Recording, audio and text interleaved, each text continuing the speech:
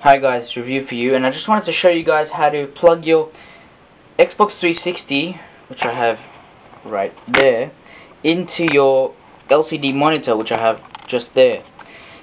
And all you need to do is purchase this cable and this adapter. Well, sometimes this adapter comes with it, but if it doesn't, you can just pick it up for $1. But this cable is the VGA plus right and left audio. I'll leave a link in the description. I advise that you pick it up online because it will be much cheaper. You'll save you about $16 to $17, because in stores, I'm not sure, it ranges from 20 and up. I'm not really sure, but I recommend picking it online. I got it in 3 days, and yeah.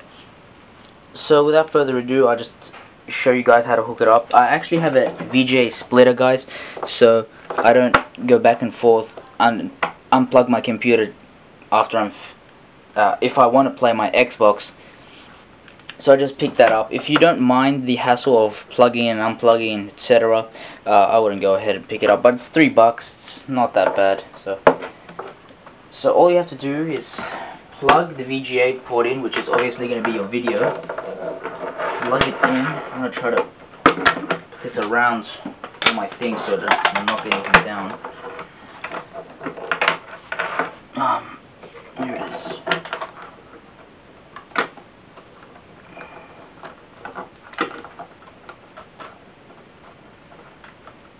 Oh, whoops. I was plugging into the other one, the wrong one. It's in. And you're going to need to, if you can see that, raise the monitor up. You get obviously you just plug these two into the red and white, and you plug it into the auxiliary port, or directly into your speakers, but I plug it into my auxiliary port which is my speakers. So what is that? That noise? Hold on.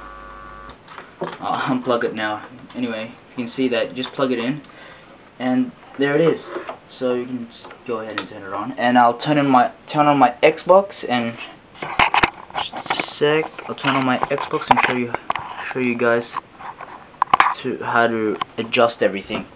So turn it on, and if you did everything properly, it should be.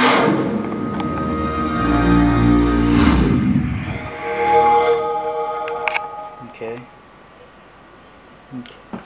So let me get my pen. Okay, guys. All you need to do. What is this? Any of them. All you need to do is go to settings. Just trying to figure out what that noise is. Let's turn off my speakers for a sec. That's the Xbox. I forgot how loud these things were. The old ones.